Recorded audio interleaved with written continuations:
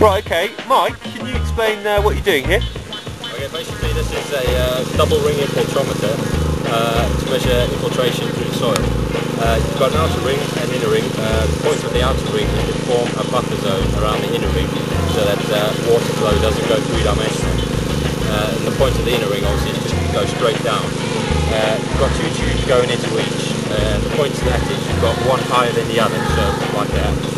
And as water passes the upper tube, it should let air in through the bottom to equalise the pressure in this cavity here and let water flow out the bottom to maintain a constant head, which is the difference in height between the two tubes.